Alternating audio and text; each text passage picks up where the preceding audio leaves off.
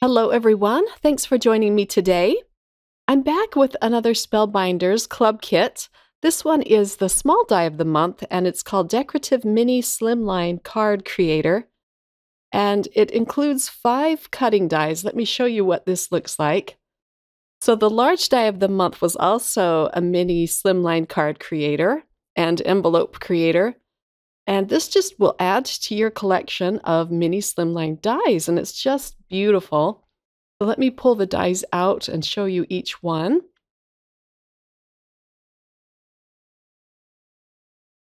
It also comes with a sentiment die that says, "For you." I'm going to show you the clear stamp of the month. This coordinates beautifully with the small die of the month. Let me pull this out.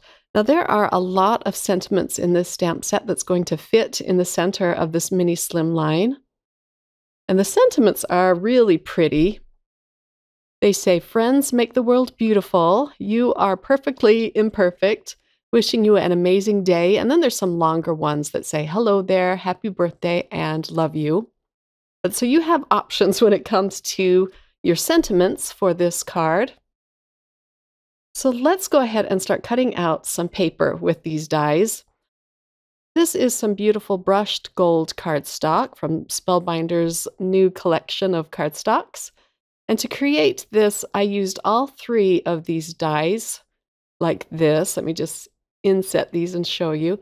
So that created this piece here. I'm also going to cut out the sentiment. Now, when I cut out my dies, I make sure to cut them out one at a time. If I stack them, I don't get as good a result as I do if I were to do it one at a time, singly. So let me cut out this sentiment. And I did cut out these together, but because they're smaller dies, it worked okay. So here is a look at this pretty sentiment. I want to add this gorgeous floral stamp to this card. So I'm going to peel this off the acetate and stamp this on a piece of Bristol Smooth cardstock. I'll ink it up with some Versamark ink, but first I'm going to put down some anti-static powder. This will keep the stray bits of embossing powder from clinging where I don't want them to be. So let's ink up this stamp. I do ink it up a few times, but I only show it once. And now I can pour over my embossing powder. This time I'm going to use some antique gold embossing powder from Simon Says Stamp. This is one of my favorite gold embossing powders. I use this the most when I want to use a gold. This has a beautiful tone to it. Now I can melt this image.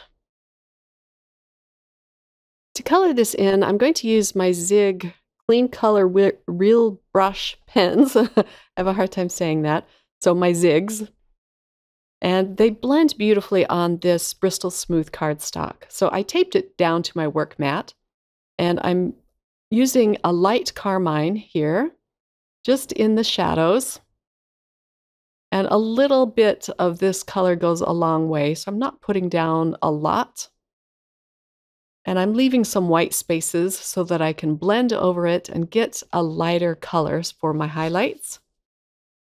And this is my Zig blender brush.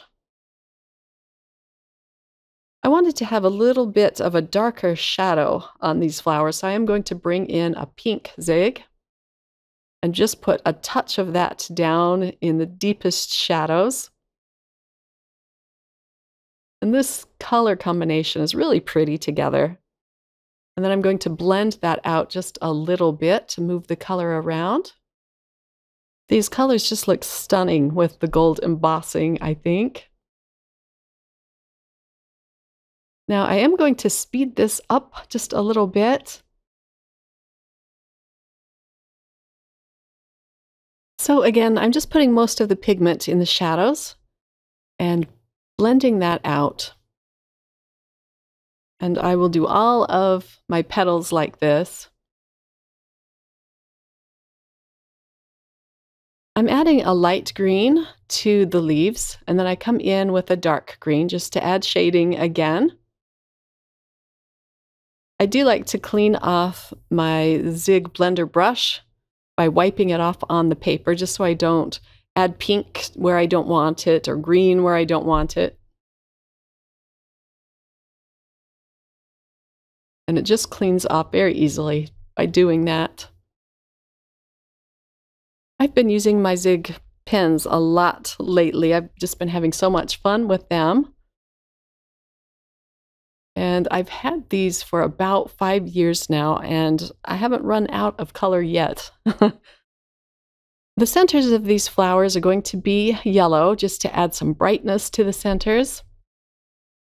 And then for the 2 flowers on the sides, I'm going to use just the light carmine and blend that out. They're going to be a softer pink color. I thought I'd let you know how I did that because I did color it off camera. And here it is all done. I fussy cut this out. And isn't that just pretty? So here are all of the elements for my card. My card base is made from some Barely Peach cardstock. I love this stuff. I'm almost out of it.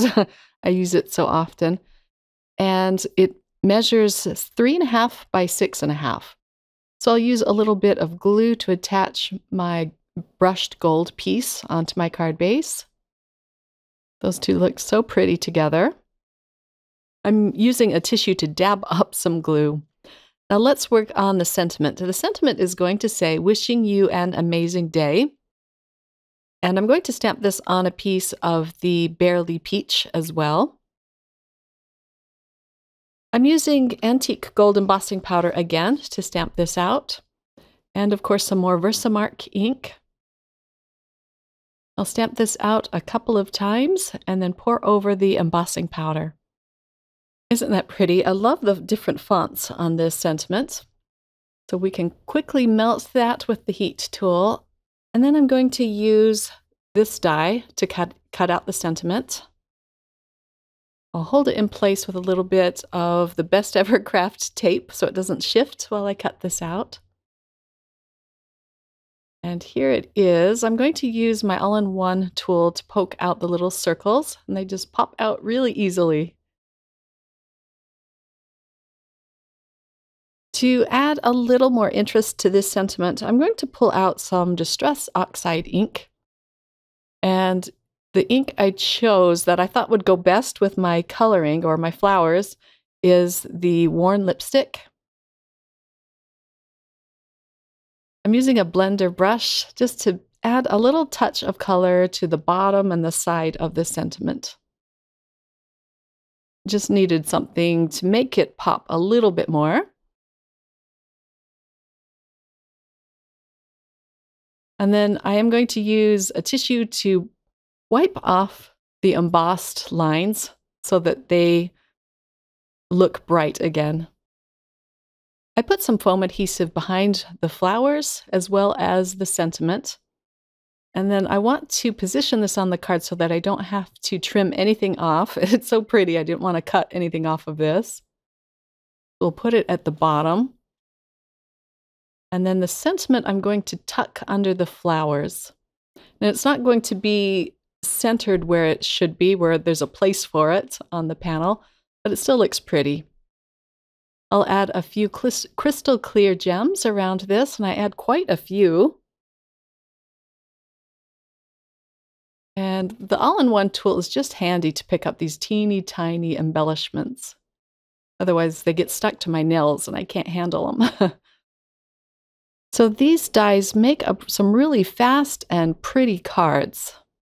And I'm really loving the mini Slimline cards lately. They're fun to create and really fun to send out into the mail. Here's a close-up look at the finished card.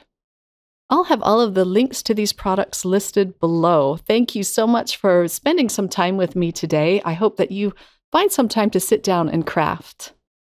Take care, my crafty friends. Bye.